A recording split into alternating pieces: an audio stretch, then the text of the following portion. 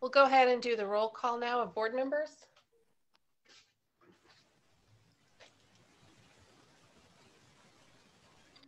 Yes, Madam Chair. Mr. Bryant. Here. Ms. Bryson Morseberger. Real hard to hear you, Ms. Green. Ms. Bryson Morseberger. Thank you. Here. Dr. Crabb. Here. Ms. McKeever. Here. Ms. Puryear. Here. Ms. Torres. Yes. Mr. Wade. Yes. And Ms. Adiba Kariardi. Here. Thank you. Okay, great. So we have the proposed agenda in front of us. Are there any comments or questions on that?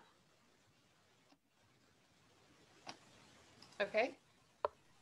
Move for approval. Okay. Second. Ms. Bryson Morseberger. Yes. Dr. Crabb. Yes. Ms. McKeever. Yep. Ms. Puryear. Yes. Ms. Torres. Sorry, yes. Mr. Wade. Yes. Thank you, Madam Chair. Great. Thank you all. Appreciate it. And now, did I just skip the comments from members? You guys need to keep me up to whatever. I guess it'll be fine. But we're already done with the consent agenda, so that's good. I also want to note that today is December 3rd, 2020, and that is today is our regular school board meeting. I just didn't say it at the beginning of the meeting. Hopefully we'll have a chair next time who will remember to do that for you guys. Anyway, then, so we're going to do comments from members of the public. The school board, Charlottesville City School Board, welcomes comments from members of the community. We ask that you limit your comments to 3 minutes and state your name and address for the record when you are introduced. We have some people signed up, and what Mr. Cuomo likes is if you can raise your hand and or send a message through the chat if you would like to comment, just to indicate that you would like to comment. So I'm going to go ahead and ask Mr. Cuomo now to tell us if there's anybody waiting to comment. Sure. We have just several people in the gallery as an attendee, but at this time I do not see any hands raised, and I don't see any chat comments asking to speak publicly. Okay, great. Now is your time. If you would like to make a comment, now is the time to do so. So feel free to raise your hand in the in the chat feature, or just raise your hand on the Zoom call. I'll give you a few more minutes, or I'm sorry, a couple more seconds. Next time I'm going to do music interlude. I keep warning you guys that. Okay. Nobody, yeah. Mr. Cuomo? There is nobody at this time who has indicated on chat or have raised their hand as an attendee to comment at this time. Okay, thank you. I'm going to go ahead and close public comment for this portion of the meeting. We do have a second portion of the meeting where we do have public comment at the end. We also ask that you send us an email if you have a comment. You can do that at schoolboard@charlottesvilleschools.org. And yeah, so we'll go ahead and move on to the next item on the agenda, which is the 21-22 program of study. I think, yeah. Who's that? Dr. Atkins, do you want to introduce that? It's me, and I needed to, unless Dr. Atkins, you wanted to say something, but I had to. I'll do a quick introduction, Dr. Odie, and then you can get started. And we have our principals here, Madam Chair and school board members. Each year we bring to you the program of study to give you an overview of any additions that we have made to the course selections or the type of courses that we're going to offer. So we'd like to present to you now the program of study for the 21-22 school year. Dr. Odie. All right. right, thank you, Madam Chair, members of the board, Dr. Atkins, good evening again. As Dr. Atkins stated, we do have staff here tonight that will present to you our 21-22 program of study. Dr. Adam Hastings will start the presentation, and we'll move then to Sita Delorier, who is one of our Buford assistant principals, presenting for Dr. Turner, and then on to Dr. Eric Irizarry for CHS, and finally Stephanie Carter for K-Tech.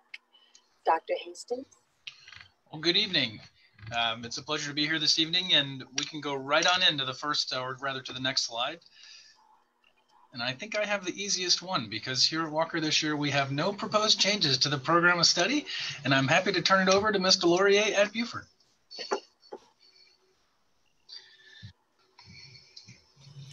While Ms. Delorier is coming up, thank you so much for being here for Dr. Turner.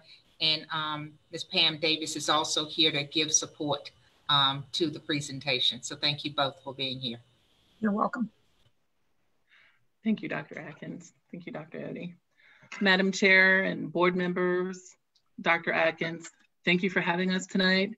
I'd like to share with you additions, removals, and general changes that we're proposing to our program of study for Buford Middle School. We'd like to start with the removal of the honors designation for high school credit courses. As we continue to create opportunities and access for all of our students, we want to be sure that the program language is clear. Courses such as Algebra 1, Geometry, Spanish 1 and 2, French 1 and 2, Latin 1 and 2, and Engineering Explorations 1 are unleveled. As such, upon successful completion of the course, students will have earned a high school credit. We'd also like to remove Spanish 2, Part 2. This year marks the final cohort of students who have taken the Spanish 1 course at the upper elementary school for high school credit. The Spanish 2, Part 2 course is no longer necessary as its complement. Earth Science. Instead of the Earth Science standards, and because of the division has realigned the scope and sequence of the SOLs, students will take the 8th grade SOL in 8th grade. Moving on, we propose that we remove Family Consumer Science 1 and 2, as well as the Independent Living course. We're eliminating Family Consumer 1 and 2 and the Independent Living course. There are no subsequent courses at the high school. However, an 18-week course in urban farming would serve as an introductory and complementary course to the high school's elective offerings. Based on current and historical student elective interest surveys, urban farming is a highly requested course. Could you please go on to the next slide? Thank you. We would like to add life science. This is a course directly aligned with the scope and sequence and the standards of learning. Neither earth science nor life science were captured accurately in the 2021 program of study for Buford. Could you move on to the next slide, please? Thank you. Okay, so we'd like to add the following as an exploratory rotation to our rotations. That would include middle school exploratory dramatics. It's essentially a drama class for middle school students. Next slide, please. Journalism. Next slide, please. Yearbook. And as I've already mentioned, Intro to Urban Farming. These, again, all are additions to our exploratory rotation. They would also serve as a clear pathway to the connections that the high school currently offers in the way of their exploratories, and allowing students to continue their interest. Finally, we'd like to collapse our Algebra 1-7 and Algebra 1A class to form Algebra 1. Thank you. I'm going to turn it over to Dr. Irizarry. Good afternoon, everyone. At this point, I will talk about Lugo McGinnis. They are very quick as well. LMA is they are not doing any changes to their program of study this year. We have some exciting additions to our program of study this year.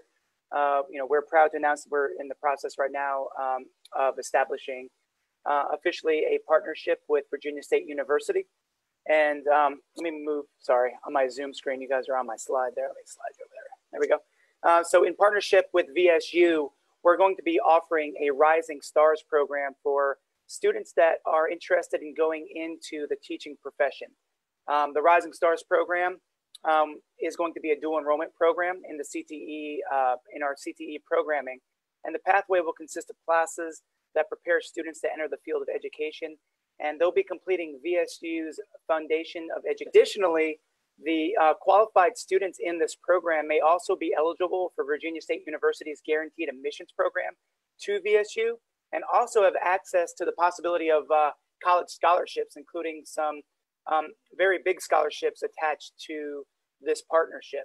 So we're excited with bringing aboard VSU to our CHS family and vice versa.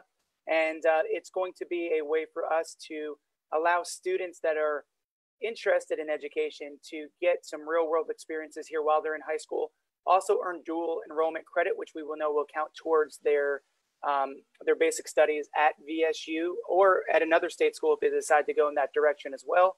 And it will also be an opportunity for us to hopefully grow some of our own teachers and bring them back to the CCS school district. And we're very excited about it. So if we go to the next slide, we already approved last year Virginia Teachers for Tomorrow.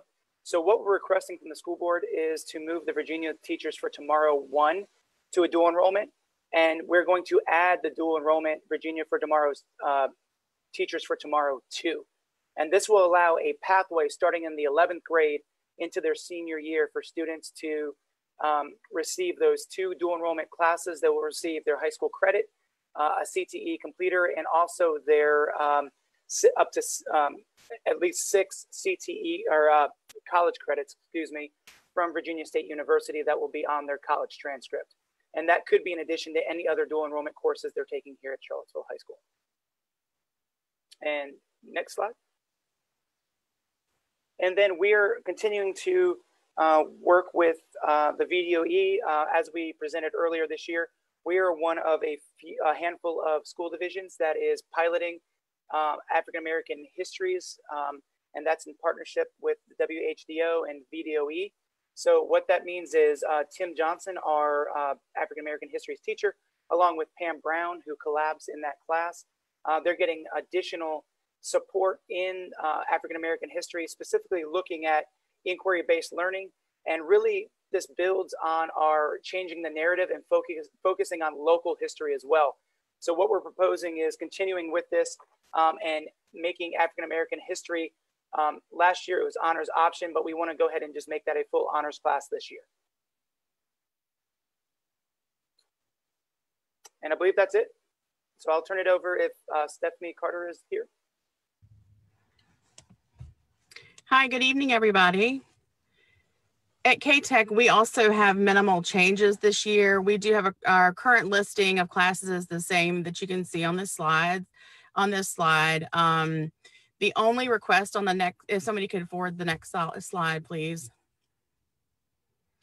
is that we are going to remove computer network hardware using 5 years of data does not support the program remaining at K-Tech, and the resources that are put toward it. Enrollment didn't support it this year, and the trend does not show that it should increase.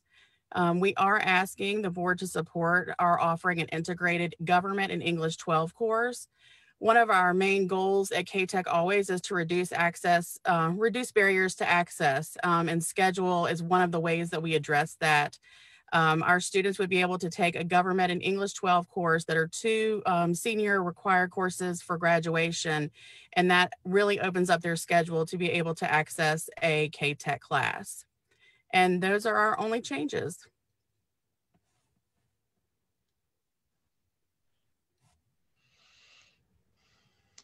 Any closing thoughts, Dr. Odie, before we turn it over to the board? No, I thank our administrators for those great presentations. Very clear and concise, and a clear understanding of what those changes would be, or lack of changes, as is in Walker's case. At this time, we will ask for questions from the board. And Madam Chair, just before you the board asks questions, I want one clarification.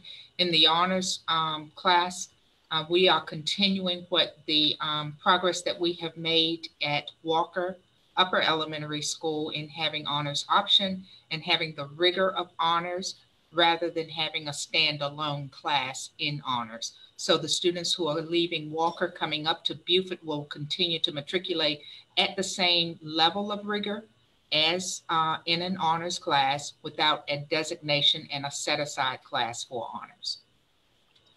And Dr. Hastings is here and he can help us answer any questions that you might have but about that continuum that we're creating between Walker, Beaufort, and the high school. Who would like to go first? Anybody have any questions? Yeah, I just had a, Madam Chair, I had a quick question. So I just wanted to know from the various principals and administrators if the schedule this year seemed like it was very little changes. Was that done with the notion that, you know, with the COVID-19 and the schedule and the hybrid and things like that going on, or it probably wouldn't have been any, you know, this probably would have been the same recommendations if it had been regular schedule. Does that make sense? Mr. Wade, I think it's more a reflection of alignment across the three schools. We've been in place for a while now as an administrative team, and we've been working over the last few years in my case, and more so in Dr. Irizarry's, but to really have an aligned program of study. And we're at a point now at Walker where, as you know, our big efforts were about unleveling, and we're at a point now where we're very happy with the program offerings that we have. And I think we're moving into steady waters, looking at it from a 5th grade, 6th grade continuum. Not that there isn't always an exploration for newer things, but no, I think this, speaking from Walker, and I'm fairly certain from the Beaufort standpoint, I don't believe we would have offered any other changes if we were in a non-pandemic year. And I can piggyback on that.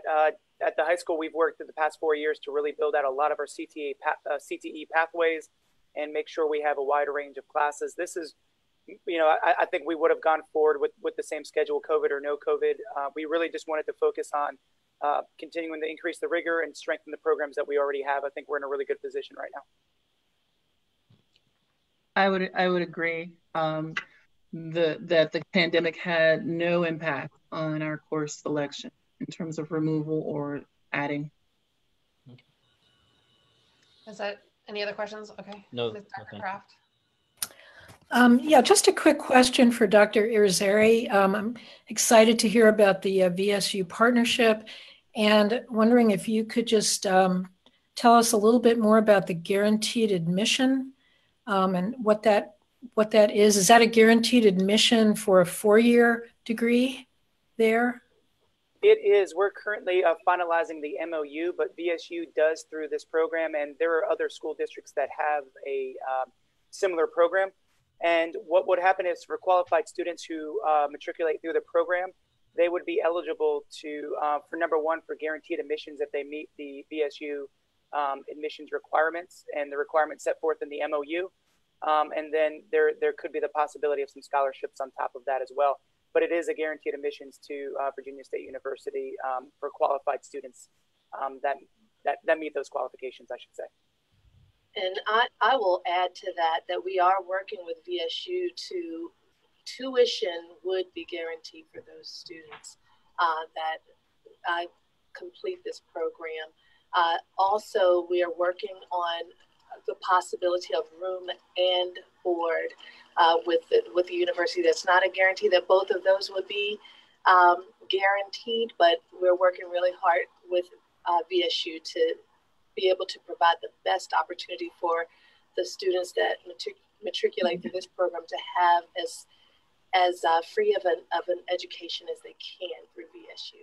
Well, this is a big deal. That's really exciting. It's I'm wonderful. so happy to hear about that. Thank you.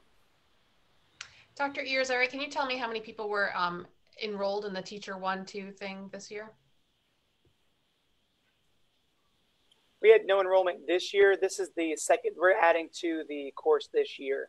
So this is going to be a dual enrollment course. So we're going to work on our recruitment well, once it's approved, we're going to work on recruitment this spring.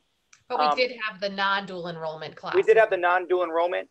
What we didn't have, and what this partnership, how this will strengthen the pathway, is that there was not really that incentive or that carrot at the end there to really entice a lot of students to go into just a regular, Teach for Tomorrow CTE program. So what we really wanted to do is create a true CTE pathway, and what this will do, this will create really the class and also some internship components, and then at the end of the day, they will earn that dual enrollment credit, which I think will broaden the appeal for the class. And then having VSU as a partner, and it's not that VSU will just stay there and wait for our students. This program actually has VSU come to Charlottesville High School. They will help with the recruiting process. They're going to provide those students with experiential activities. Now we'll see what that looks like with COVID. We'll make it happen, but they'll be a little different. But traditionally, those include college tours, and they really become a partner with the school district. And they follow them for those 2 years. And so that way they build relationships. And when they get to VSU, they feel like they're already part of that program if they choose to go to VSU. So I think this is really bolstering, what we were trying to do, grassroots. I think it just helps to have a university partner that can help put some, just some real great things behind it. So. Great, thanks. Yep. Bryson Morsberger? Yes, I just have one quick question, and I apologize, I'm not more up to date on it. But I remember last year when we were talking about the courses, we were talking about the world language or the foreign language program at the middle school. And I just wanted to know, were the changes from last year continued this year? Like there was just an issue about students being able to continue taking world languages through middle school, like some drop off between elementary or upper elementary and middle school, I think. So right now at Walker, we offer Spanish as an elective course. Some years ago, we offered Spanish for high school credit. So we have an elective program at Walker. We have 229, I think, don't quote me on that, but that number is close, students enrolled in Spanish this year at Walker, and we will continue to offer it as an elective. The high school credit option is no longer available at Walker, but as you saw tonight, there were some changes for Buford. I don't think I'll let Mr. Laurier talk about those. Yes, so the only changes with our world languages program is that we're removing the word honors from the verbiage. It's still a course. We've not changed the description. It's just the students still receive a high school credit. We're just removing the word honors from the program of study.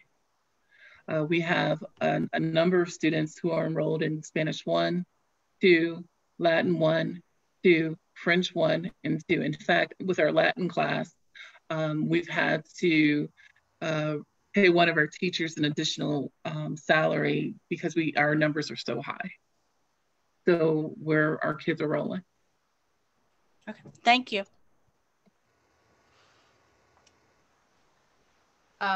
Okay, Lisa and everybody else, you're not on my screen. So if you want to say something, please do. All right, I'll jump in, Madam Chair. Thank you. I will start with Dr. Irizarry, if I may, just for clarification. So the partnership with the Rising Stars program, is that different than the Virginia Teach for Tomorrow's dual enrollment courses? Are those different programs, or is that a partnership between those now?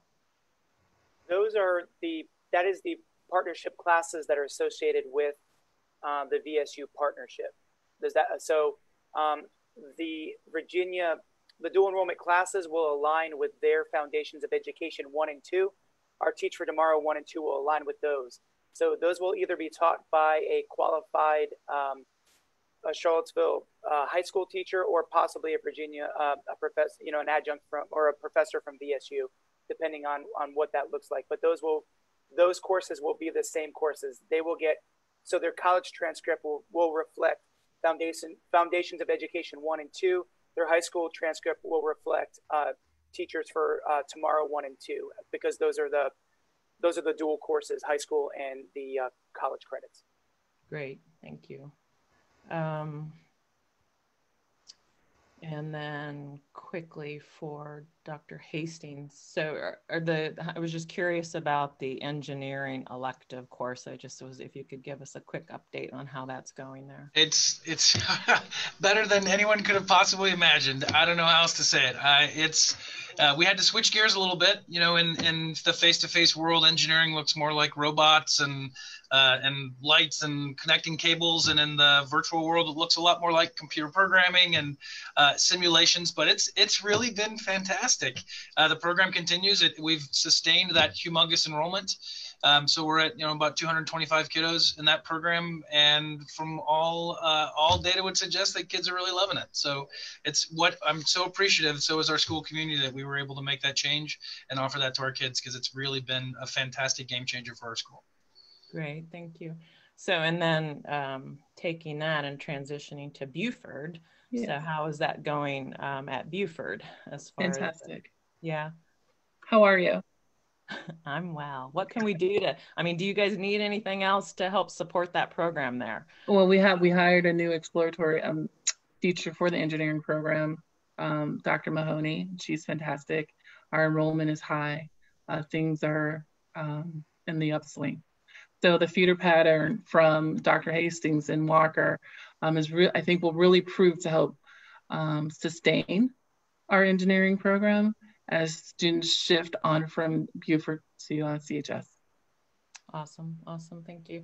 And then just a couple quick questions. The additions that you all have look great and exciting, but I was just curious about the decision making and what went into, or how you made the decisions to remove Family Consumer Science 1 and 2 and Independent Living. If you could just share that, please. Yes, so we are really thinking about alignment with CHS, and we wanted to make sure that the pathway access, the segue points for students who are interested in the content would have something that they could carry over into at CHS. Urban farming is, based on our surveys, student surveys and interest, is a highly requested course. It's generally through City Schoolyard Garden. Some component of it is offered now. And because that plus the pathway piece with CHS, we thought that urban farming would be a better selection. Okay. And then do those removals, is that impacting staffing at all, or? So our consumer family science teacher is actually retiring at the end of this year. So we will still have the FTE for the urban farming. Okay, great. Thank you for everything. Thank you. That's it for me, Madam Chair. Thank you. Mr. Bryan or Ms. Puryear? Yeah, I just had one question for Dr. Irizarry in regards to the African American History Honors class. It's all the changes, especially the teacher aid program, I'm really excited about. But this particular class has special meaning because I was in the first group, the class of 1972, Lane High School, who petitioned the administration to offer a African American history course. And in so doing, after a little protest, they did. So now it's come full circle to honors credit. And my concern is what do we plan to do to, especially now they're adding the local history, which is lots of good local history in Charlottesville. What's the plan going forward to recruit students to really take that class now that it's been designated, if it's approved, honors credit, to get kids really excited about taking that class? Yeah, so the great thing is right now we're involved in that pilot, and we're getting great feedback from the teachers and from the students. I've got a meeting scheduled with Dr. Douglas from the Jeff School for next week to continue changing the narrative as well, which is really dovetailing well into this course. So I think that chatter is going to start naturally among the school, and of course we're going to continue to recruit for that class too. The honors designation will really help because we've kind of slowly moved up to that level. It was for just regular high school credit. Last year it was honors option, and this year it's a full honors credit. And I think what really is going to entice students to come into that class is the type of instruction they're doing.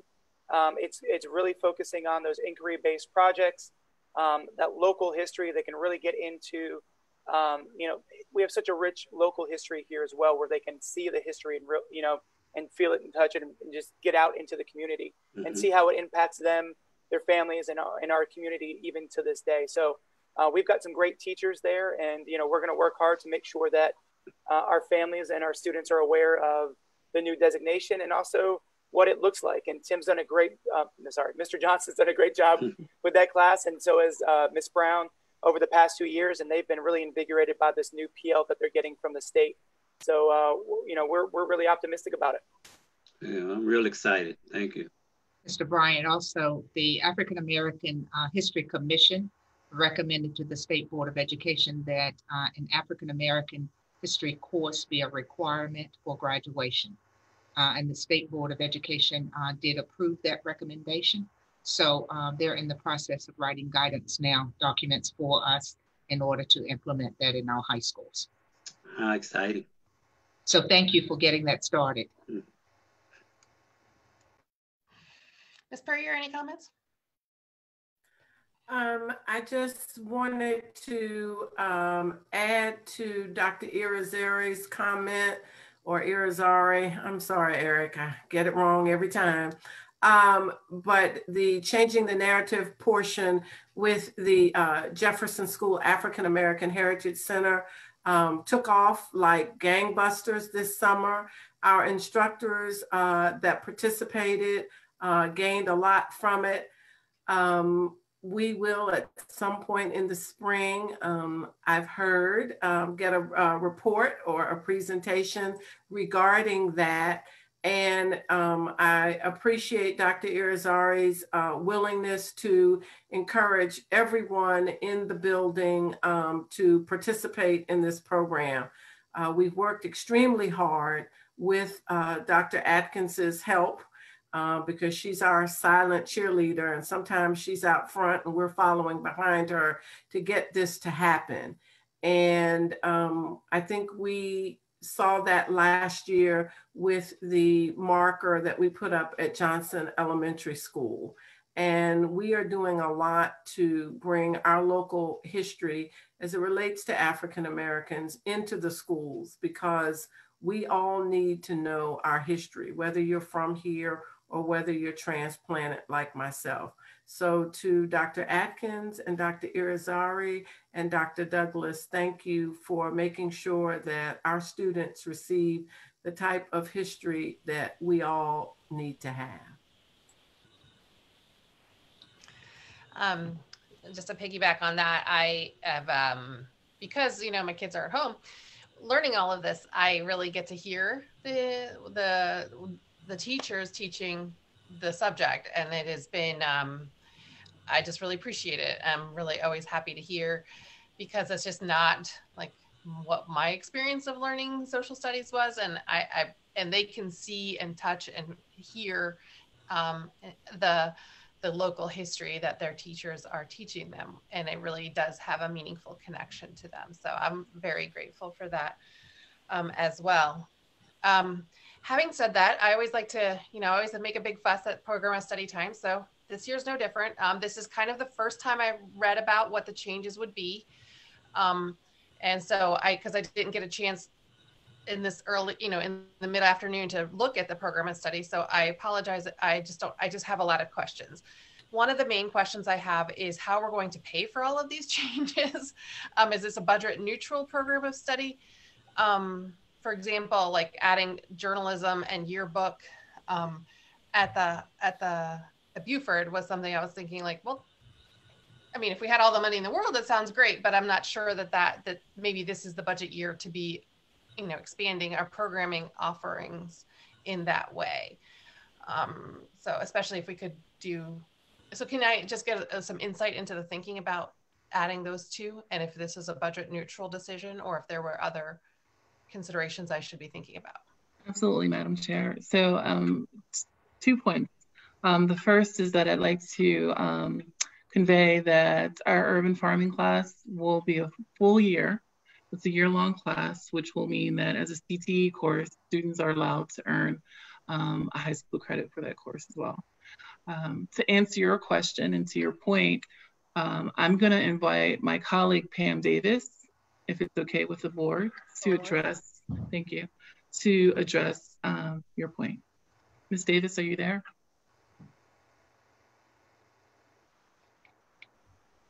Ms. Davis, are you there? Okay. So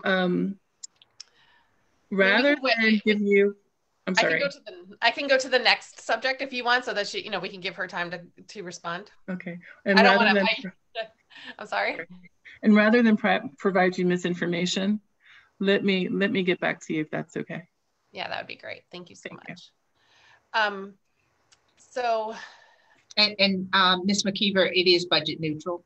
Those courses that have been added with us taking out the Family and Consumer Affairs course at the high school, we are replacing that with one of those courses that you've discussed, the urban farming. And so that makes a complete alignment from the middle school into the high school. And it also will help students to satisfy the career and technical education requirement, the sequential requirement that they have in order to graduate. Beth Baptist has been working with us to make sure that alignment is there. So those changes will be budget neutral. Well, I understand that the urban farming will be. That makes sense. That is not what the question I asked was about yearbook and journalism specifically. And Dr. Irizarry can talk with you, but that's also budget neutral.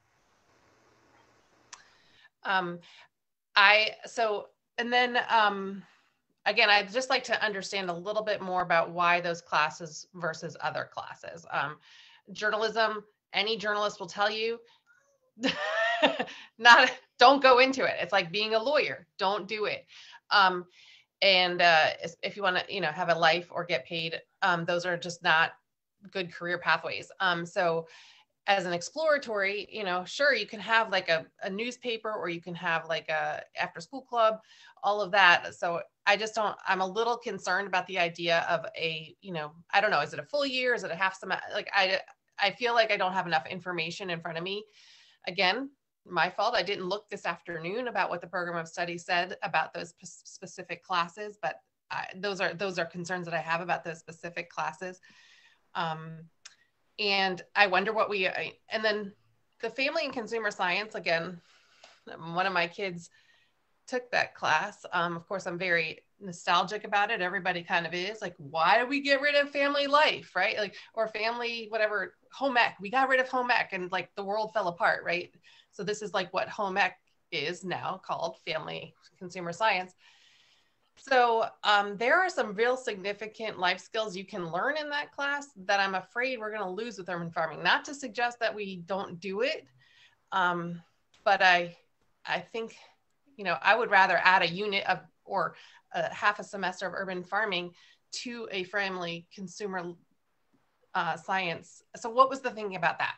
I mean, I understand alignment, but why do you need a year-long class on farming when you could also be learning other skills like, I don't know, again, one child of mine has so far taken it and she gained a lot from it.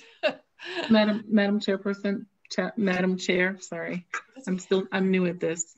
Same, no, I'm sorry. Doing great. I really feel bad putting you on the spot. No, it's okay. I can offer you what I know.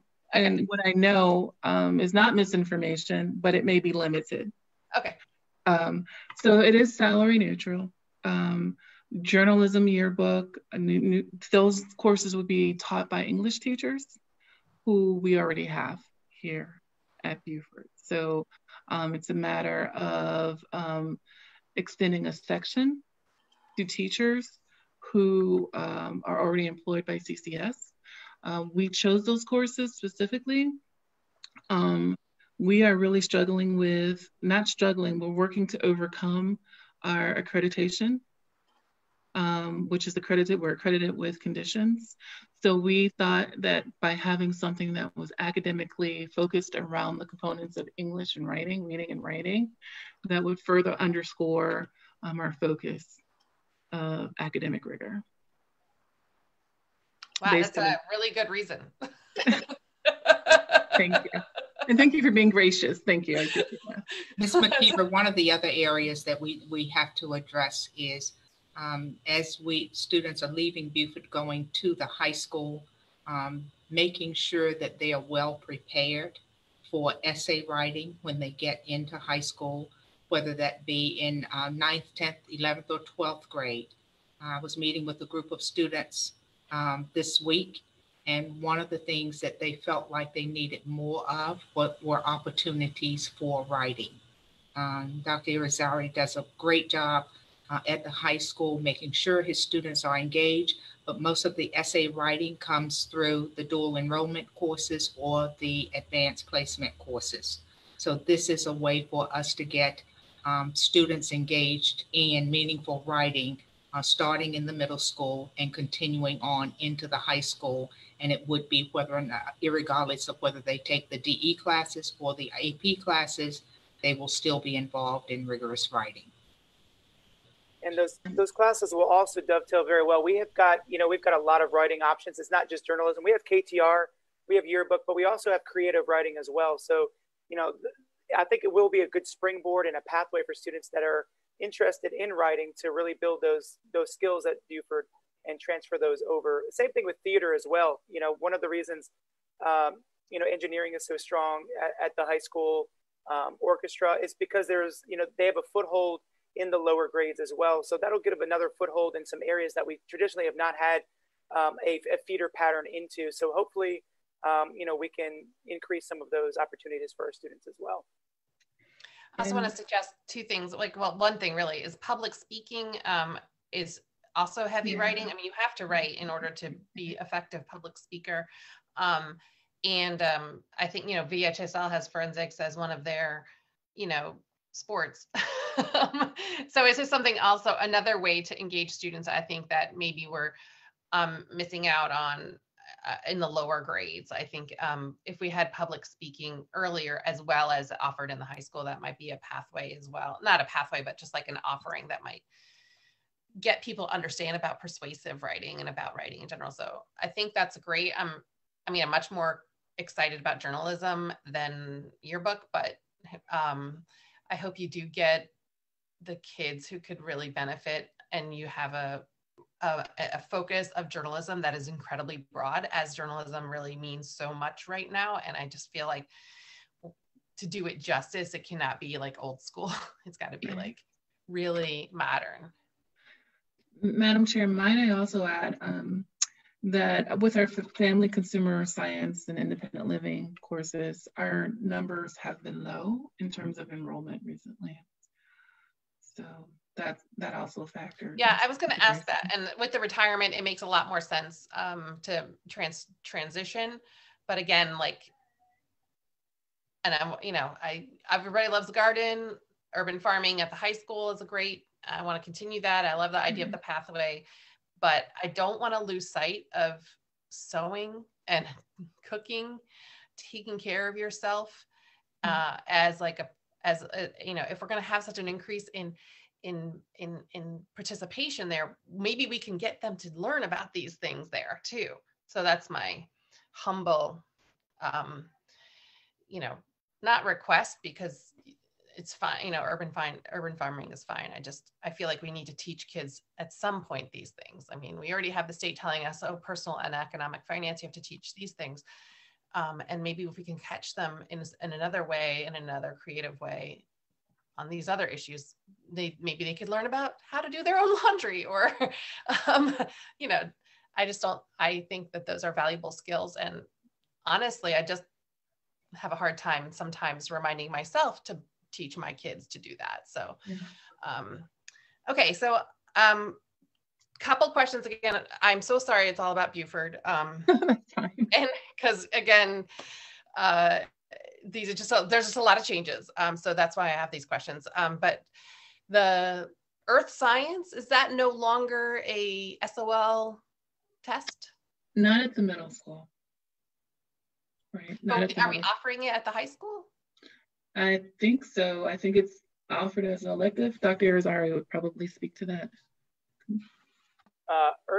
The SOL Earth Science, we don't, our freshmen take biology now at the high school. So they go from biology to chemistry, and then from there they branch out into their different subject areas.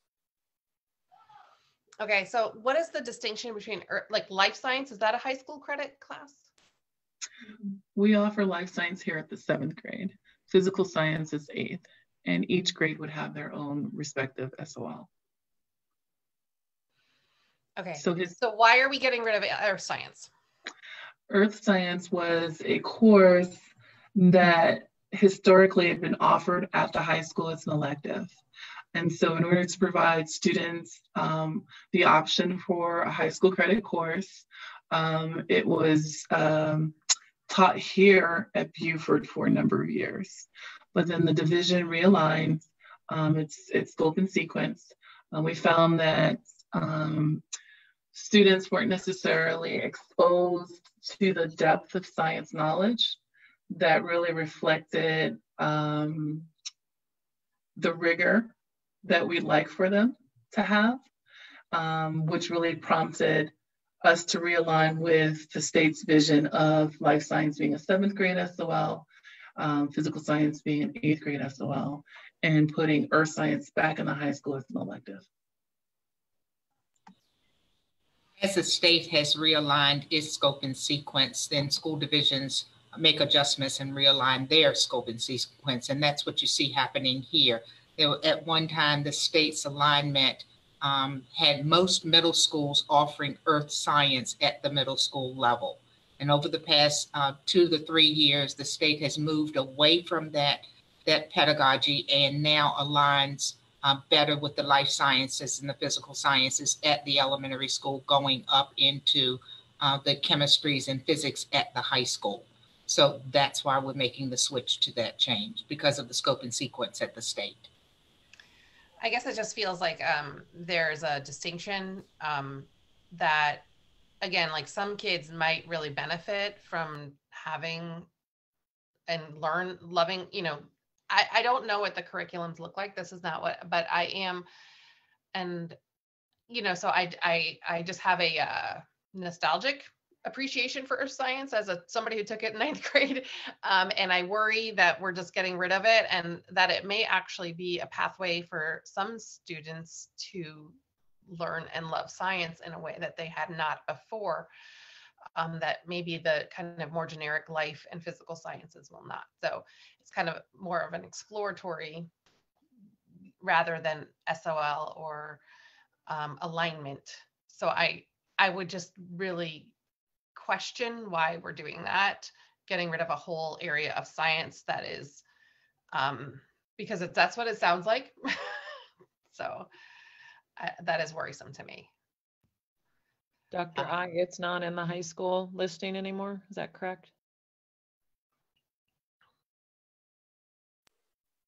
Our current pathway right now is biology is usually what most of our freshmen take, and then they move on from there. We have environmental science, AP environmental science, astronomy, but it is not a course that we offer as part of our normal course sequence at the high school. We moved away from that probably about 2 years ago. It is still it is still a Virginia course. It's just not a natural flow into our science pathway at this point. When the state more aligned with more of the life sciences, it makes more sense for us to go from biology. And then from there, our sciences do diverge into a lot of different areas. For example, forensic science,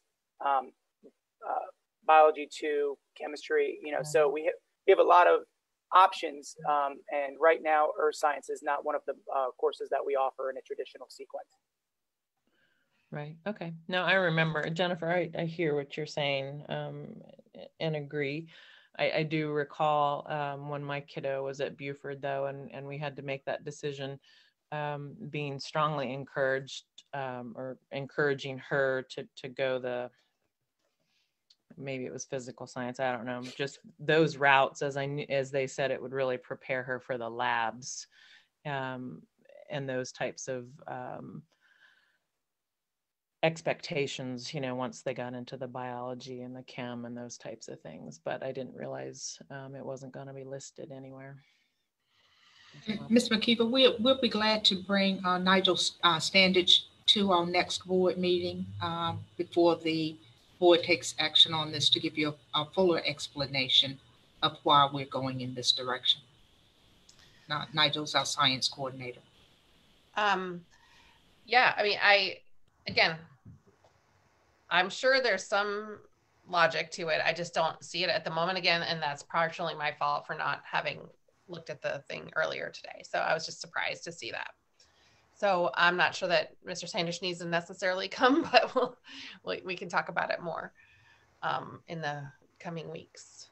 And I just want one more explanation about the algebra collapse at the Buford as well, and what that means. So the way the program of study was captured previously is that we had an Algebra 1-7 class and an Algebra 1-8 class. We actually have 7th graders and 8th graders who are both taking Algebra 1 together. So the collapsation is just a matter of semantics. Great, that's easy enough. Thanks.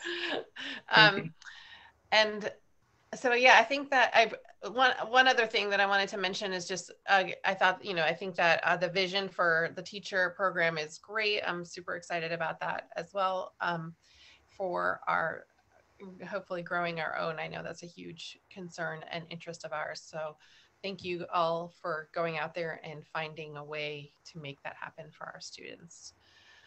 I believe that's all I have at the moment for the program of study. So thank you again, Ms. Mitchelson Delorier. I'm so sorry, but you did a great job. I know. Shout out.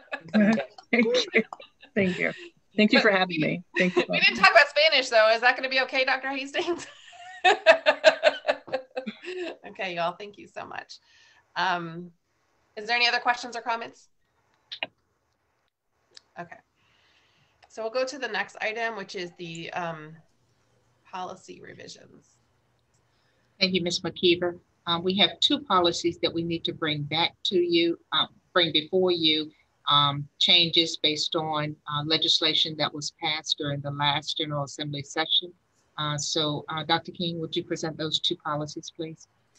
Yes, Dr. Atkins. Good evening, Madam Chair and school board members, as well as Dr. Atkins. Tonight, I present draft revisions to 2 current policies for discussion and approval. Policy JM, restraint and seclusion, as well as policy KNAJ, relations with law enforcement authorities. You've had the opportunity to look at both policy drafts that are from Virginia's School Board Association. Both revisions to the current policies are due to updates to the regulations governing the use of restraint and seclusion in elementary and secondary schools in Virginia, which become effective January 1, 2021. The changes are aligned with our current practices, with exceptions to the trainings, which will commence in January. So at this time, I will pause for question and your discussion. Thank you, Dr. King. Leslie or whomever, can we get at least one of the policies up if we're going to? So why don't we talk about this one first? Okay. Is there any questions or comments about this particular one? I have a question. I'm a little confused, Dr. King. I apologize. When you were saying that it aligns with our current policy, I'm just confused about what is changing if it currently aligns. And I apologize.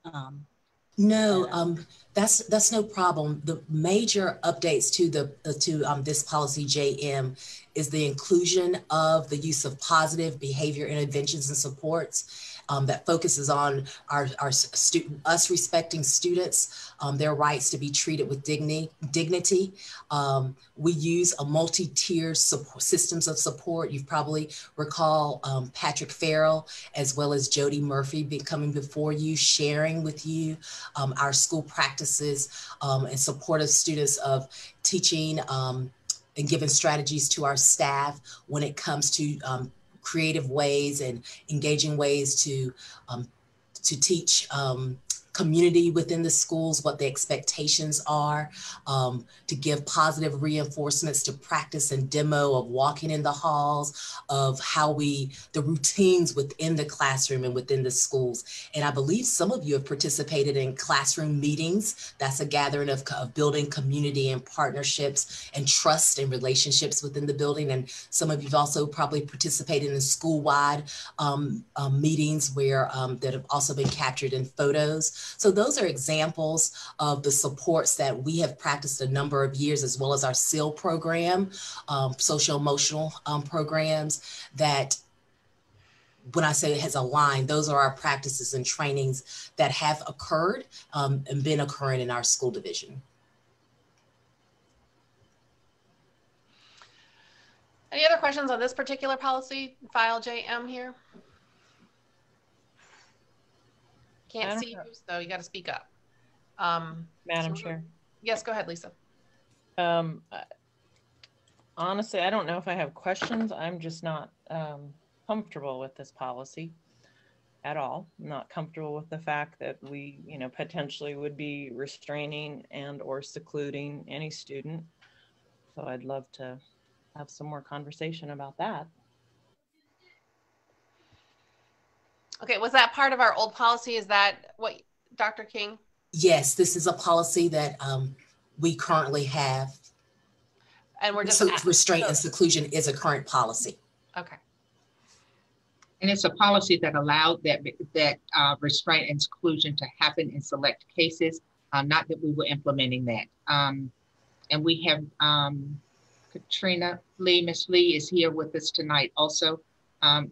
Katrina, do you want to talk a little bit about seclusion and restraint and what we use in lieu of that?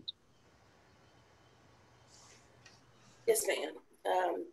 Madam Chair, members of the board, Dr. Atkins, thank you. So Dr. King was exactly right. We use our CTSS and BTSS, so that those are ways that we try not to use restraint and seclusion. However, in some instances, we have procedures and policies in place so that if a student is dysregulated, we have the policy and procedure in place so that we can maintain safety for students. And so we have our training practices that we use. The system for Charlottesville City Schools is MANT, and we use the MANT system. Different school systems use different trainings, and that's the one that we have. And the focus of that program is de-escalation. The primary focus, our last result, is always for any student, not just for a student with a disability, but for all students. The last resort is to physically intervene with any student. So the primary focus is to have a program and to have a procedure in place so that our students, if the intervention is needed, is that we can have a procedure as a school that protects the student in terms of processes. So our first go-to is just de-escalation and talking and working through strategies. So the physical pieces, again, that's the last go-to. And if, let's say, a student, for safety reasons, due to their, if it's severe behaviors. However, the school system is their perfectly fine environment. This is their least restrictive environment, and their needs can be met in the school setting. However, there are times when the student may become dysregulated. And so there may be a functional behavior assessment and behavior intervention plan put in place for the student. And there may be a time where the student is escalated, where there may be a situation where we have to escort them to a space for safety. for the student. And that will fall under the definitions of restraint for the student. So it's not for us to enforce holds or truly restrain the student in a way. It's very much for safety for our students. So with this updated policy, what is our procedure for parent or guardian notification? Yes, there is the notification for parents. We would make the notification. There's a time within the training, 24 hours. Then we also have documentation within 7 to 10 days that we would get a written documentation to the parent of the incident. So, I mean, it looked like a lot of that was struck out. It will be because of this is the revision for the Virginia School Board Association, but it being a part of our it will be a part of our regulations, the specific procedures for schools to follow. And time, so that will be included in that. Yes, and the times. Ms. Torres, if you go down in that policy, it is put back in the notification of parents. There is a requirement of notification of parents and the documentation. And then the regulation will have the timeline.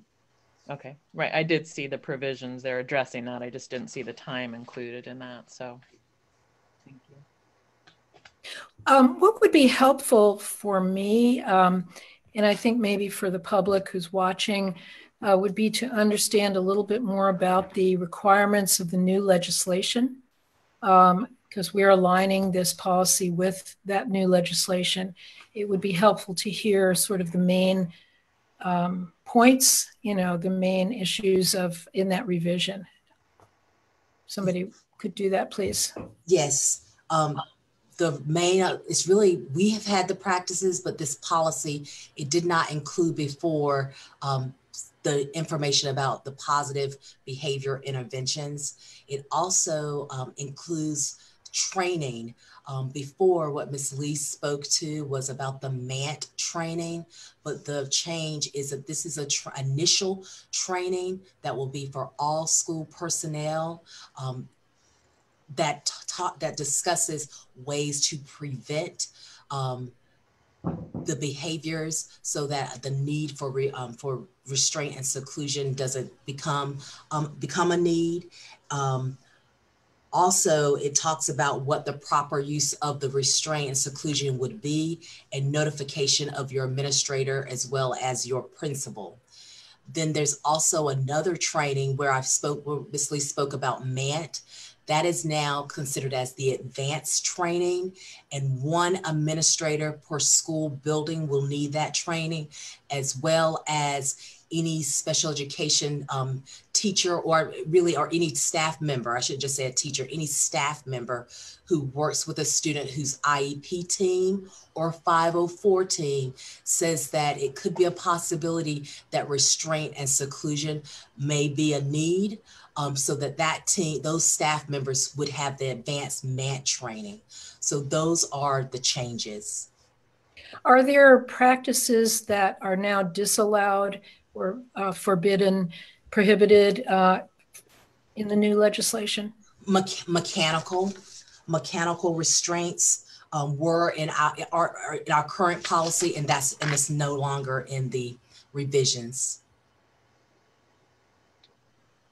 And Ms. Lee, do you want to add anything to any of the other exclusions now? I think that covered it well. We never had seclusion rooms, and we never used mechanical restraints. So that wasn't something that we had to take out of procedure in our schools. Thank you.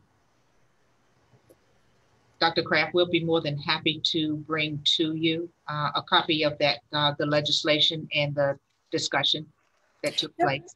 That would be really helpful to be able to look at that. Thank you. We'll send that to the board. Okay, thank you.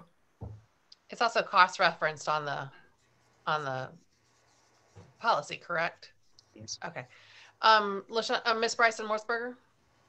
Yes, I'm sorry. So I see that it's I'm going to ban the words "I'm sorry" before we have a sentence, but go ahead. I'm sorry. I apologize. Maybe I'm sorry again. What I wanted to say was I'm also serving on the safety committee and how we're moving forward with safety in schools, now.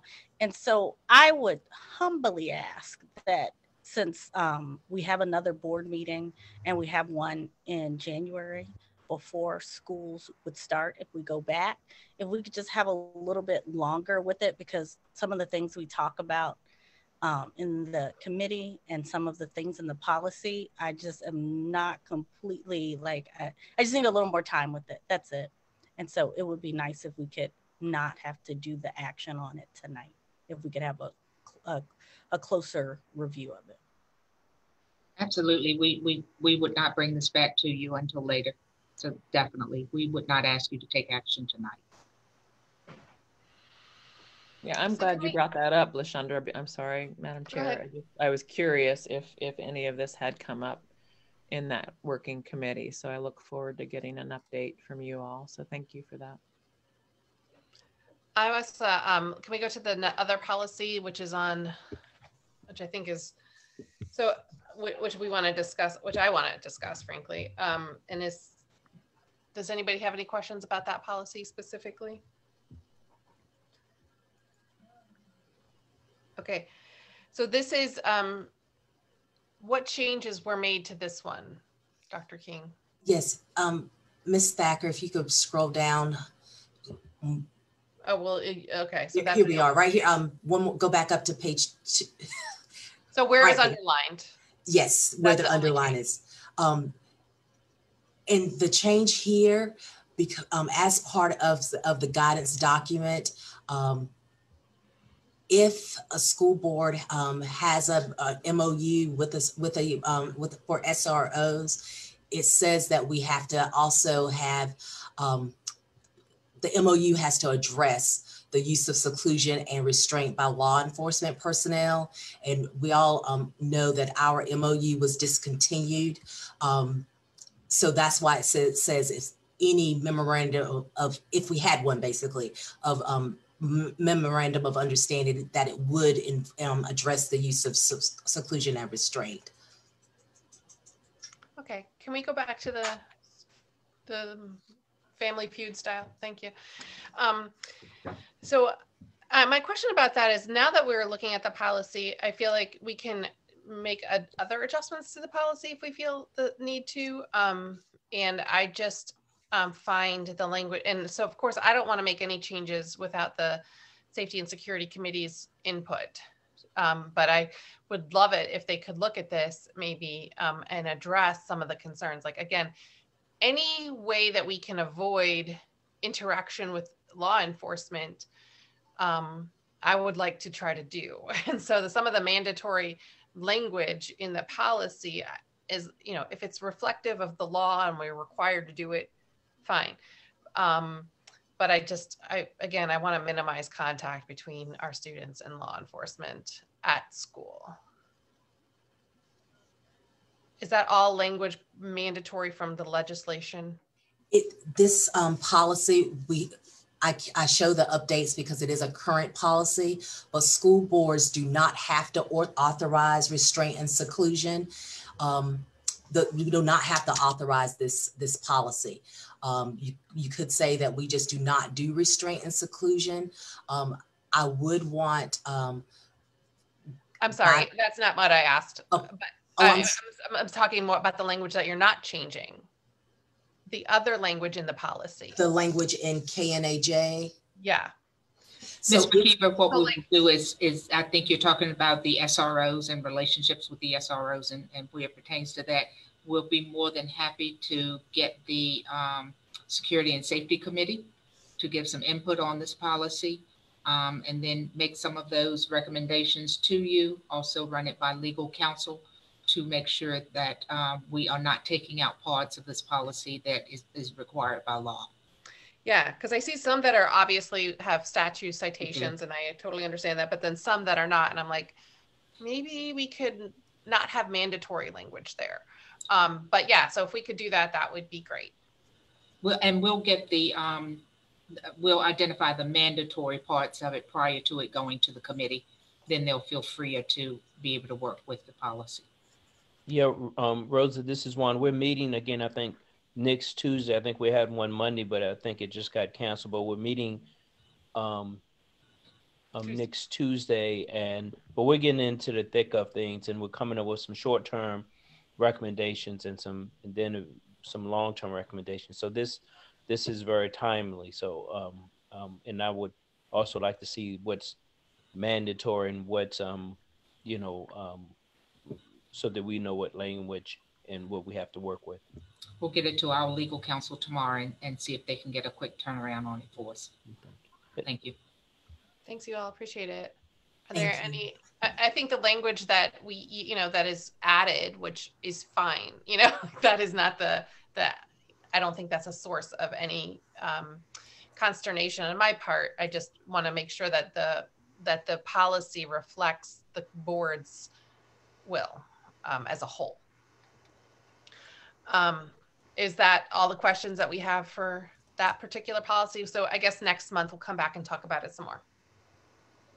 Yeah, I don't really have a question, and I don't know if this is what some of this is what you were referring to, Ms. McKeever, was just that first section where it talks about investigations by law enforcement officers at school, how school resource officers, which obviously our MOU is no more, occasionally talk with students at school. I mean, so things like that, I guess I would not be comfortable, obviously we don't have the SROs in the building anymore, but I would not want that happening, just an occasional let's chat about things that might be going on in the community. So if we can eliminate things like that out of this policy, is that some of what you were referring to? I was speaking specifically about number 2 and number 3, which don't have any, on page 2, don't have any specific statutes associated with them, but appear to be mandatory language. So I think between the two of us, we've identified, areas that I think that the committee would be, wise to look at.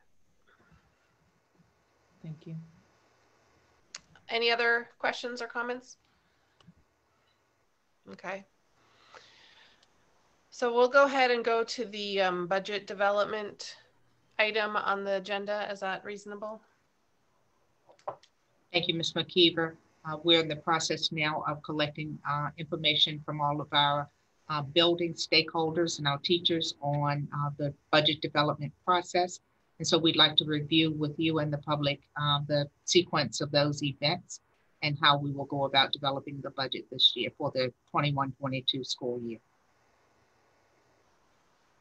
Ms. Renee Hoover.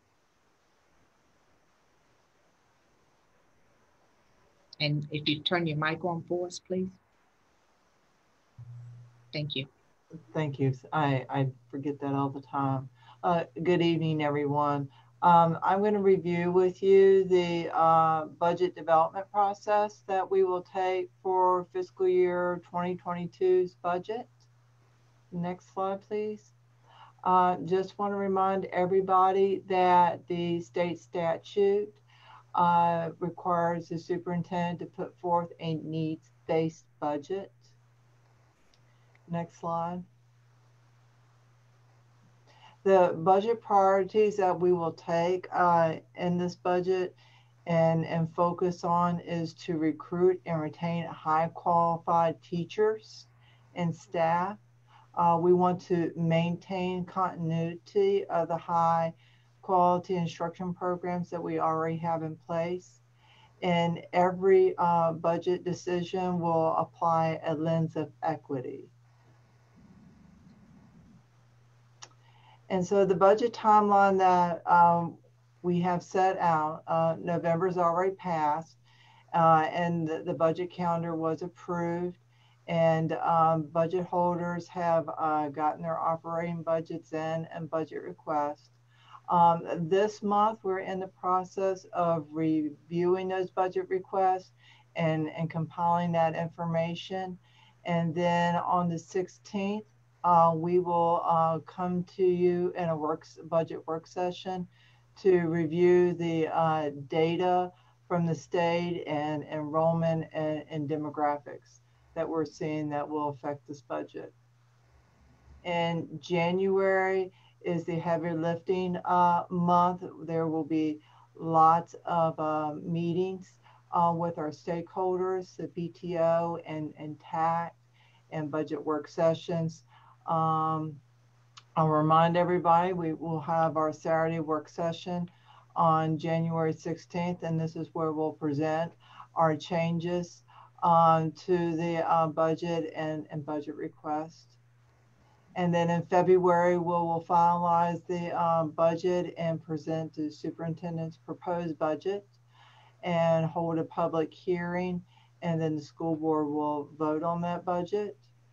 And then March is where we take our budget and present it to the city council. And it will be in the city council's hands for adoption in April. And if there's any questions. Oh, I'm sorry, last slide. These are just key dates. I want to remind everybody on December 16th, we will have our budget work session. And then January, you see we'll have our regular meeting on the 7th, where we'll bring back any updates.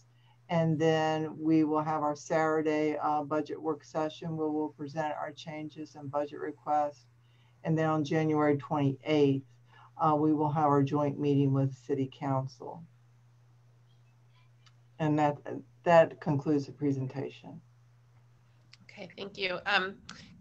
Can you remind us again what those three priorities that you said were, without bringing up the sheet, just remind, well, you can bring up the sheet, but. We want to retain and recruit qualified staff, and we want to maintain the continuity of our instructional programs. And we want to look through our budget requests and our budget decisions through the lens of equity. Great, thank you so much. Any questions about the budget development process? I don't have a question, just a comment that, I'm glad that those are the three focus areas. I thought for sure one of them was going to be like just maintaining what we have, because because of the budget, for the city government and actually the country and the state, not knowing what monies will be available. I think one of those bullets should be, let's try to just, at least for this year, or maybe for the next couple of years, just try to maintain what we have gained over the last few years, because, I haven't really read too much to see how much, what the city forecast is going to be with their budget. But I think that's something we really need to really be doing some lobbying, at the state. I'm sure every locality will be doing that. But I think that would be, as you developing your budget, Rosa, just, I just don't want you to come, or working with staff, to come up with a lot of new initiatives, and then you talk to city government, they're like, we may not have any new funding this year. So I mean, you've done a few budgets, so you probably know these things. I just, I'm glad that those are our focus areas, but I wanted to be cautious of the environment that we're in. Thank you, Arya. Appreciate that.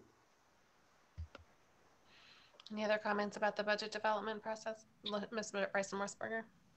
Yeah, I just wanted to kind of follow up to what Mr. Wade was saying, and particularly because we were talking about the priorities are the recruiting and retaining, and I wanted to make sure that we revisit the instructional assistants and the elementary Spanish program, that it doesn't, because we were talking about looking at the budget this year when we were talking about the programs the last budget cycle. And so I just wanted to kind of add that to it so that we can keep it on the table to discuss. And that was it. Thanks. Yeah, I would just mention too that, the General Assembly will be meeting shortly. And I think I did hear our delegate, Sally Hudson, say that her highest priority was funding for public education. And I think it really is important for all of us and for our community to reach out and make sure that our legislators are aware of our situation and our needs in this process. It's really important. And I guess we also will be awaiting the governor's budget. I forget exactly when that is, but it's like in February or January when that comes out. The governor will present his budget on December the 15th. Okay. And it'll be released to the Department of Education so we can start working with our revenue numbers later in the week.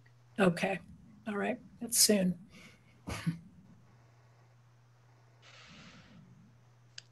Okay, well, since that's all we got about the budget development, then we can move on if that's okay with the board. We have any responses to the student mobility and SPED report? Those are on our electronic school board. If anybody has any curiosity about those, they are there. Hearing no questions or comments about those, I will move on to comments from the public. School board welcomes members of the public to comment, and this is your second opportunity of the meeting, and if you would like to comment, please raise your hand, or once the message opens up, message us, and Mr. Cuomo will put you in the queue. And you have 3 minutes to speak. Please state your name and address for the record. And anybody like to speak? Anybody in line, Mr. Cuomo? Right now, there are no attendees with their hand raised, and there are no chat messages indicating that they would like to speak at this time. Okay, we'll give it a minute. We'll give it a minute. If anybody would like to have the opportunity to make public comment, this is your time.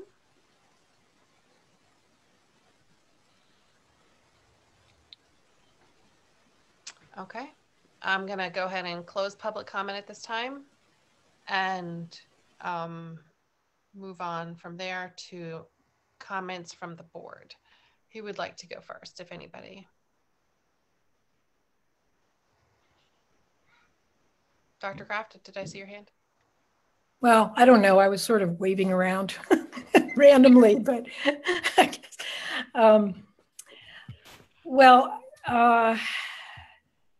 it's just a couple of things. One is that something that I've been wondering about. I know as we've started to have some students, some of the student athletics, sports programs happening or resuming, and which I think is good. I'm also wondering about our ability to have some of our performing arts students in band and orchestra be able to actually rehearse in some kind of a, socially distanced manner. It seems like there are other groups that have been able to do that, and it seems to me that there might be a way that we could actually do that and let the students be able to play as they're meant to play in proximity to each other. So I would just encourage us to find ways to allow that to happen. And, if kids are playing sports, then it seems to me that kids also should be able to play their instruments in a safe and socially distanced manner. So I'm just hoping that somehow that will happen.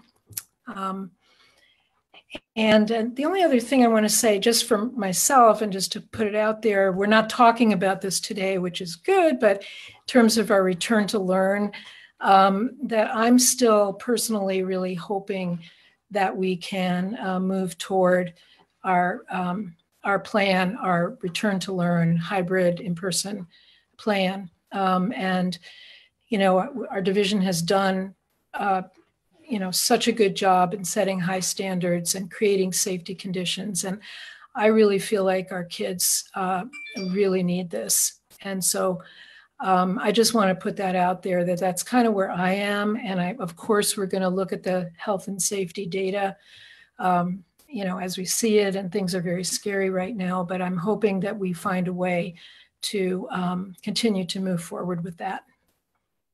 And that's all, Madam Chair. Thanks, Dr. Kraft. Any other comments? Ms. Bryson Morsberger?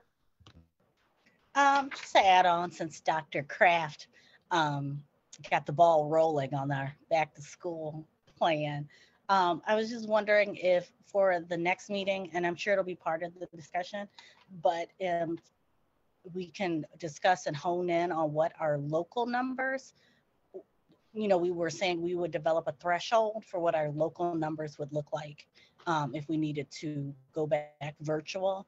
That would be helpful.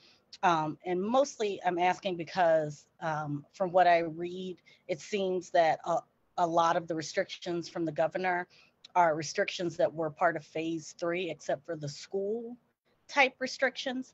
And so it would just be helpful to know, because when we were in phase 3 previously, child care centers and things like that weren't open, or they had to adjust their capacity.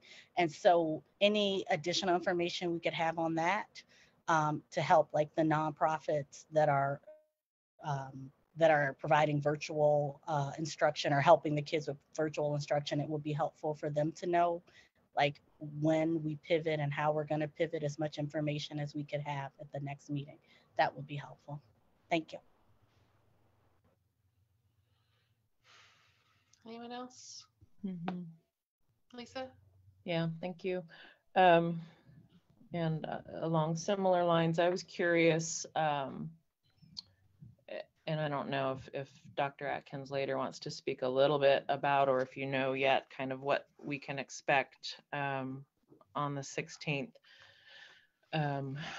speaking specifically to the return to learn. But I'd love to see if we could extrapolate the numbers, the local numbers, and take out the UVA testing and the UVA positives. Dr. Baptist is shaking her head no. Did you see the email exchange that between me and Dr. Lardau? Because he does his own calculations, and so he had, you know, he suggested that it wasn't that complicated to do such a thing. And I don't know how accurate any of these numbers are, but how is he getting to? I think he's just taking the UVA numbers and subtracting them from the TJHD numbers. Is that right, Lisa? That was my understanding, if I recall, but I just felt like it gave a more accurate reflection of what is going on locally. And you know, I mean, UVA is UVA, and I think it really skews the numbers, in my opinion. So that was just a question.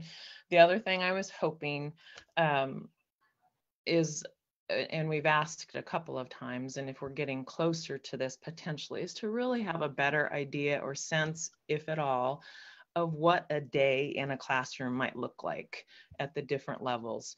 I really feel like it's important for me to know, but for parents in the community to get a sense of you know, kids enter the building and what's going on and what type of movement, if at all, is going to be happening. And I realize that this might be different building to building, and totally respect that. But I think that could be really telling. And along those lines, I mean, I do have concerns, and I guess I'm not feeling as much as I would love for our kids to be back face to face and for COVID to just be non-existent. That's not our reality.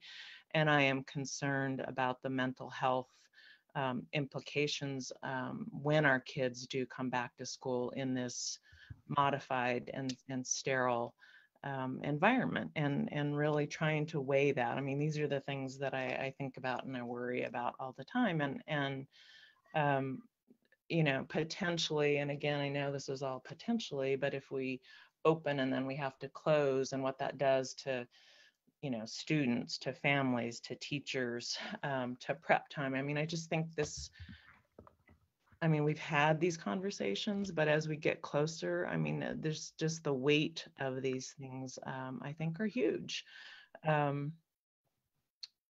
So I would love to know what it might look like, you know, in an elementary school classroom, what that day might look like.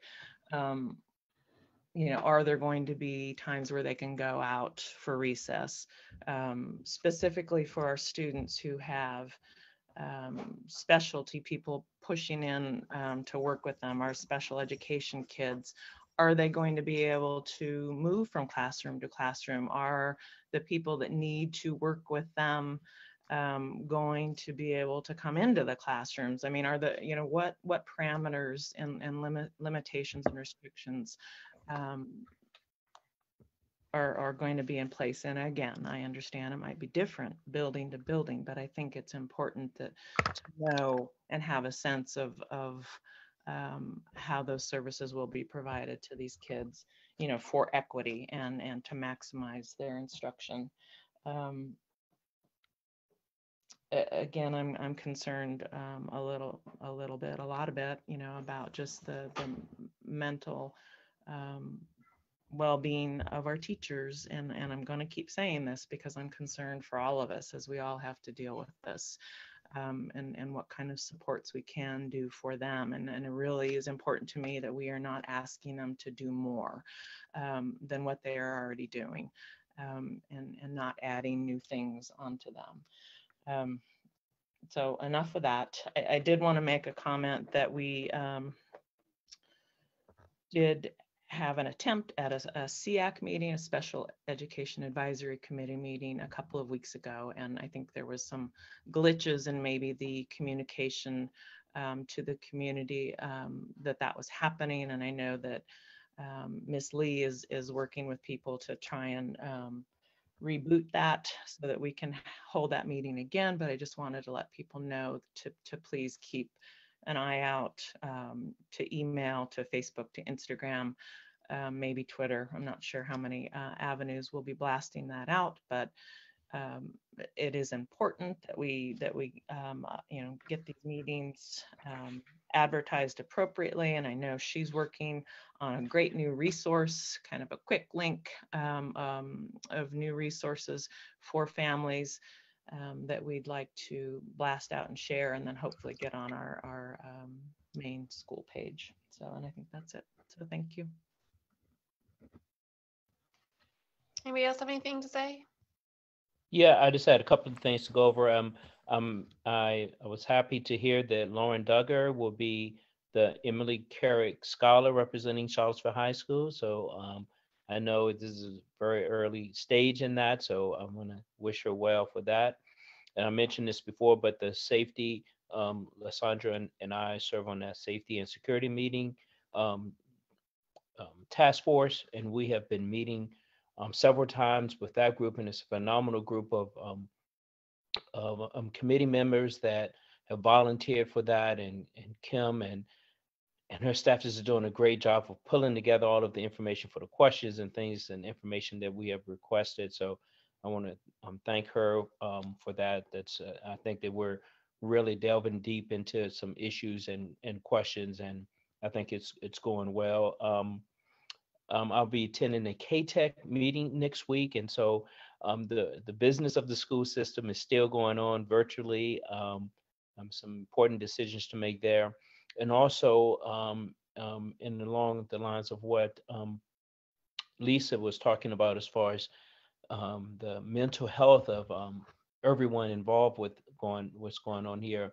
One of the things that staff is doing is that they're having a I think I'm getting it right, a day of play or play day this Saturday, where the students and staff has so many different activities that they can do to just to get out and play and jump and dance and help others. It's a lot of different things, and they can win some prizes as well. So, and this is all done with some help from the Education Foundation. So thank you, Leah, for your help on that committee. So that's all that I have, and thank everyone for their help, and just be safe. Mr. Bryant? First, before my question, I just wanted to give a shout out to Neely Minton. She invited me to be a panelist. There was a discussion on reframing the narrative, teaching and leading for equity and justice on the 30th of November. So Dr. Hassan Jeffries moderated the panel, and Dr. Derek Aldrich was the scholar panelist. So it was a great group of people from all over the state of Virginia sharing our experiences as educators from segregation. Of course, I came in the desegregation part of the teaching experience. So it was really nice, and it could have gone on for hours and hours and hours. So I do appreciate her asking me to serve on that panel. It was a great experience. I was a little nervous at first, but it ended up being a great experience. So I just wanted to give her a shout out. I just had a question about the 16th. Are we, December, we're doing a budget work session? Is that early in the day? 4 o'clock. Okay, and then we go right into our regular meeting in regards to reviewing the metrics as to determine whether we move forward to transition to the hybrid, the learning. I think it's all the same, isn't it? I mean, we're just doing a work session that involves two topics, one being the budget and one being return to learn data. Return to learn. Okay, so it's all in one meeting. Okay. And it'll be published as, just a regular public meeting, because we potentially expect action, maybe. I mean, or at least give us that option. Okay, then. So I want some clarity on that. Other than that, I don't have any further questions at this time. Thanks, Mr. Bryant. Ms. Breyer? Mr. Wade, it's a day of play from PEF.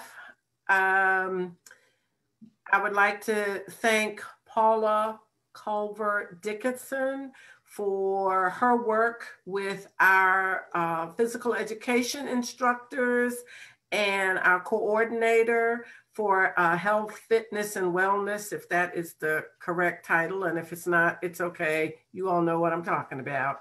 And as you know, normally in November, we host a 5K event through PEF, but because of COVID, we weren't able to do that this year. We also were not able to do our STEAM camp that we do at UVA. And so everyone kind of thought it would be nice to do some type of activity to get us up and moving. And as you know, the Public Education Foundation is just what it says. It is the Public Education Foundation, but it does things for students. That's the purpose. Monies raised go back to the municipalities for student activities.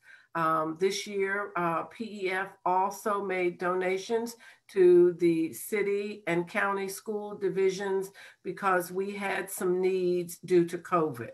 And so each of the school districts did receive money, and we acknowledged that last month with the money that was given to the CACF fund for the city schools and all of the work that the parents had done.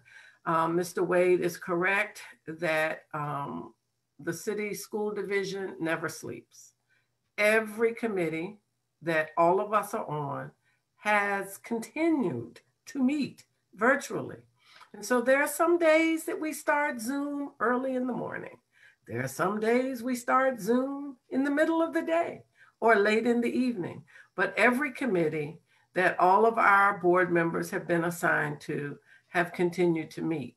That is over and above the committees that Dr. Atkins and her team felt were needed.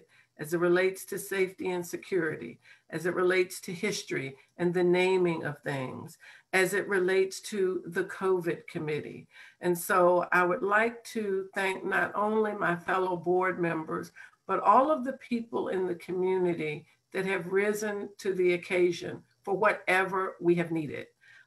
We may be a small school division, but we are a mighty school division. And I attended, as did many of us, the VSBA workshop, and Dr. Atkins and your team, a lot of the things that other school divisions are just starting, we've been doing for a while. So evidently we are being watched and people are beginning to take notice. And it is very nice to see how all of us from different backgrounds and different ethnicities and different experiences can come together to do what we are supposed to do, educating our children. But we educate our children not in exclusivity. We're also educating our parents, and all of us that are a part of this district continue to learn. It has been an honor and a privilege for me to continue to learn about education in order that I grow and in order that I do the job that I have been hired to do at the University of Virginia to the best of my ability. And so I look forward to all of our continued challenges, because those challenges make us better. And those challenges allow us to do what everyone says we're supposed to do. Think outside of the box to educate all children and their families to the best of their ability. Thank you, Ms. Puryear. Is there somebody else? Okay, I don't see you, so I'm gonna go talk. So I wanted to say, let's see, mention the Trailblazer Day, which was last month. I failed to mention that at the school board meeting last time, which I think it was actually on Trailblazer Day. Again, because I get sometimes the privilege of listening in to my kids' classes, hearing about our local trailblazers and kind of how that's come to fruition over the past 2 years. It was just really special to me to kind of understand the history, and then to see it being performed right there. And again, like I said earlier, my children get a lot out of that and are really engaged because they know where those places are, they know who those people are, and so it's just really, it was special to me to see and to them. Wanted to mention two other things. One, I just have an anecdote. I have cousins, of course, who are teachers, and they are in Westchester County, right outside of New York. And given some of the situation we have with the 7th to 12th grader virtual asynchronous learning issues, I thought this was like a interesting, their districts were very interesting to me. And I just wondered to what extent we've looked at other districts and what they're doing. My one cousin was exposed at school to a student who tested positive for COVID. It was in 7th grade or 8th grade. All of the students walk around obviously with their masks on, but also with their trifold plastic divider thing that each one of them has like their own individual one that they put on their desk, then get taught. And the teacher has one too. The student was exposed to 94 people during the before she tested positive and was quarantined. Not one person tested positive from that student's exposure, their exposure to that one student, which I just thought was, amazing, great. I don't know what else that they're doing. Obviously I can't pinpoint to one thing, but I wanted to just suggest, my cousin, she teaches at the desk with the trifold. There's a camera facing her, so she's teaching both the students virtually and she's teaching the class. And it's not perfect. She's like, I don't know if it's better than all virtual, but the kids are here. It's fine. I just think it'd be very helpful to make sure that we are looking at other school divisions that are and what they're doing, because I don't want to think small. I mean, if we're going to do this right, especially for the 7th to 12th graders and the asynchronous learning issue, just think more broadly than what our neighbors are doing, because there are a lot of districts who are doing things. And again, my cousin also mentioned, she's like, they also have to, she expects to be regularly quarantining, but she can do the work at home. She can teach virtually at home, and that's what she was expected to do.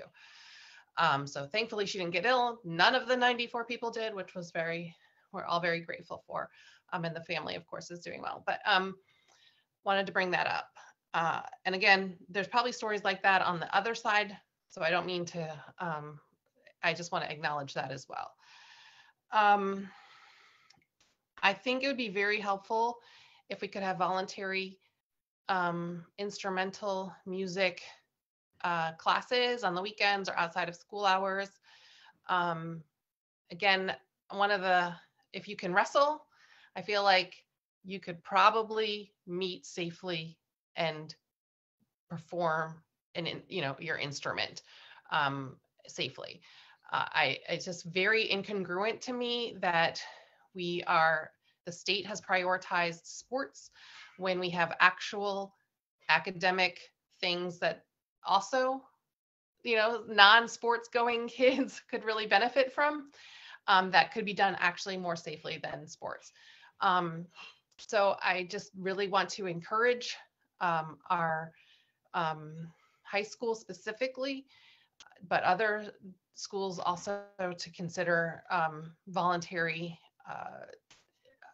orchestra and band practices that are safe within the confines of, like, obviously all the CDC recommendations. I also think that we could extend that to engineering and other things. And I told, I think I mentioned this to somebody today, is like basically having little pilot programs within the school to tiptoe our way into the in-person model, but that allows for some interaction with our students and teachers and staff to the extent the teachers are willing. I just think that would be very helpful for the mental health of our students. I just think that there's some outlets that we can point to that really support the mental health of our kids. I think sports is one of them. And that's, again, very confused about how we're moving forward with sports as a state, but I just want to put that out there, that there are other students who are not involved in sports who could really benefit, and we could probably make it very safe for them. Yeah, so I think those are my comments regarding the, those are my comments. So thank you for indulging me. I feel like there was something else, but I can't remember right now. Thank you very much. I understand the superintendent gets to speak now. Thank you, Ms. McKeever. Want to go over just a little bit about the December the 16th, what we plan to bring back to the board. We will be able to bring to the board what the day in a classroom might look like at our K-6 level. We'll give you some of that information. The principals have been working quite a bit with their teams on developing the master schedules, and they have some parameters within which they're working. So we'll be able to present just a skeleton look at how the day would look for the students. We will also bring back the high school secondary teams are working on, the board had quite a bit of discussion at the last board meeting about the good parts and the benefits of the virtual learning and what families and what students appreciate about the virtual learning. And there's a great deal of concern that when we move into, and if we move into the hybrid model, that we're going to lose some of that contact that students are having with teachers now. And the beauty of that contact. There's also concern about the load that teachers are going to be carrying to have to operate in a virtual environment and operate in a face-to-face environment, and that's a pretty heavy load. Ms. McKeever talked about, have we talked to other schools? Yes, we have. We've gotten a lot of information from other schools. So the secondary teams are working on and looking at how do we preserve what's good about virtual learning while also creating opportunities for face-to-face contact. So I've asked them to be very creative, to think outside of the box, and they're working on that now. We will reconvene the COVID advisory secondary work group to pass any of those suggestions by that group and be vetted with that group prior to bringing the hybrid model for return to learn and any other models that the team will come up with to the board. We'll also give you an update on the metrics and give you some of the ways other school divisions are using those metrics along with other indicators in order to make decisions about returning to face-to-face and making decisions about when they may have to go back out into the virtual environment. So we'll bring all of that information back to the board on the 16th and give you a chance to deliberate and give us direction beyond the 16th. Next, I'd like to acknowledge and congratulate one of our board members, Mr. Juan Diego Wade. At the VSBA conference, Mr. Wade was recognized as the VSBA Advocate for Education Award recipient. And he received that award because of his tireless efforts in promoting public education, engaging with the community around education, and also engaging with individual students and supporting and mentoring students through the educational process. Mr. Wade is known by his dedication to education, his tenacity in continuing to support education and to advocate for education. So thank you, Mr. Wade, for all that you have done. We congratulate you, and we are so proud that you represent the state in the Advocate for Education Award. So congratulations. Thank you, Dr. Atkins. Thank you. Now, last month, we brought to you a group of our teachers who are working incredibly hard in the virtual environment and creating outstanding lessons for their students, collaborating with their peers, and making the virtual learning process a success for so many of our students. And so we have the Virtual Instruction Pro Award, the VIP Award, and we'd like to recognize tonight another group of our wonderful teachers who will be or who have received this award. Dr. Odie, would you introduce those award winners? Thank you, Dr. Atkins. Madam Chair, board members, and Dr. Atkins, I come to you again just to celebrate great instruction going on in our schools during this virtual environment. As I shared with you last month, the first month that we implemented the VIP Awards, this is an award that is recognized by peers. So fellow teachers or APs or coaches or coordinators are recognizing great instruction that is happening during this virtual environment. So we'll go ahead and move forward to our first group of teachers for the month of November. Leslie, if you move forward one slide. And as a reminder, we do ask for the nominations to come in by Thursday of each week so that we can get the team together to look at the great things that are being said about each of the persons that are being nominated and then share that out on the next Monday. So we have first Kelly Bullock, pre-K 3 general ed teacher at Clark, Stacy Riedel, one of our instructional coaches at Walker, Matt Resnick, a 7th grade U.S. history teacher at Buford, and Sienna Washberg, 7th grade reading teacher at Buford. And then we have Margaret Bertram. No picture, but I know that she's doing great things at Walker, special education teacher, 5th grade there. And we have Kelsey Davis, a math specialist at Jackson Via, Brenning Greenfield, kindergarten teacher at Greenbrier, and Catherine Sublet, a school counselor at Greenbrier.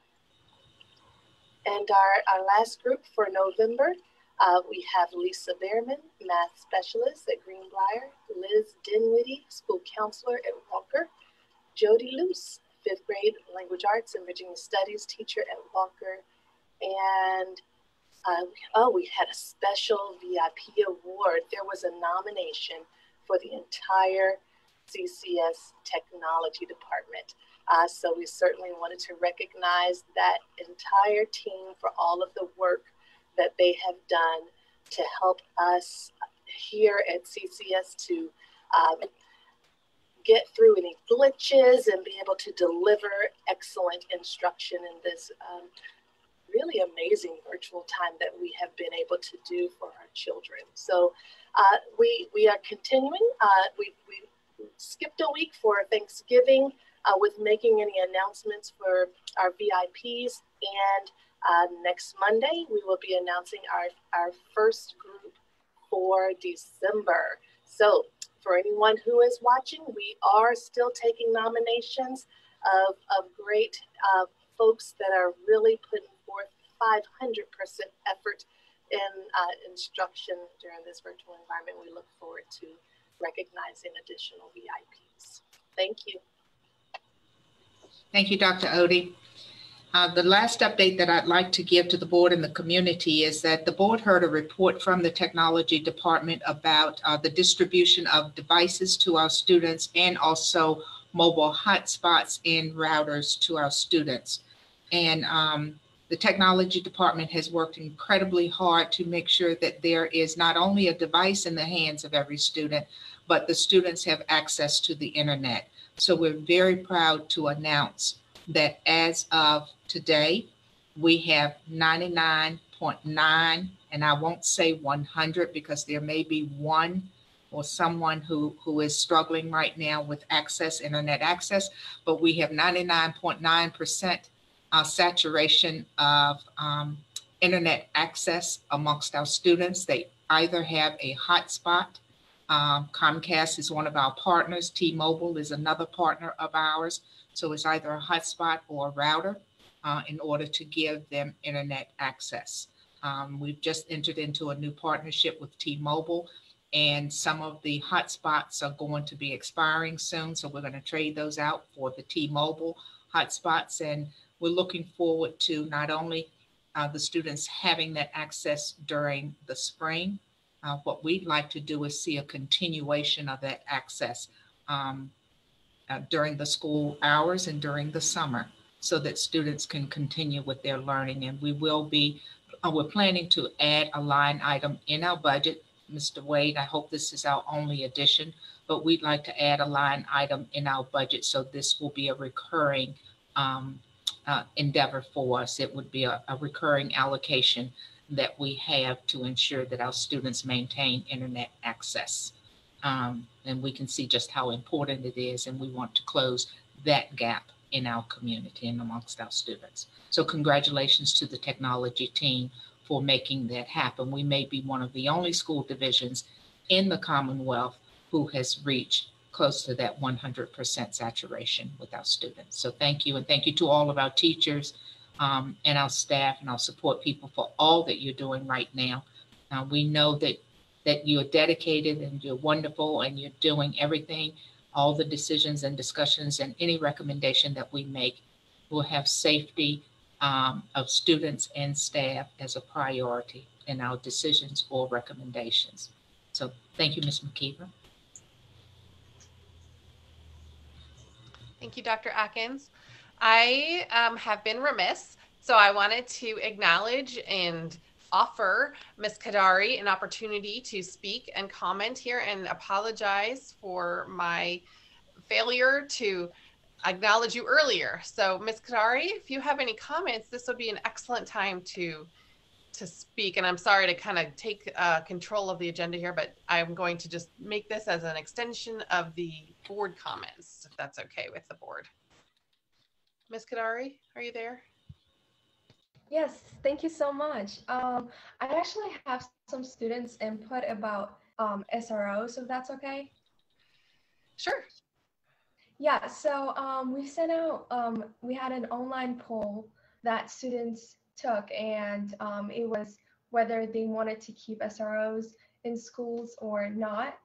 And we got 50 responses, and mostly from CCS, but mix of grades. And 32 said yes, and 18 said no. We also had a couple of people who just verbally said it but couldn't fill out the poll, and 5 were wanted to keep the SROs, and 3 were against it. And the people who were against SROs said that it makes the environment toxic for colored students, or in other words, they feel targeted. And they also said that it contributes to the school to prison pipeline. And then the people who, a lot of students who want SROs said that they feel more.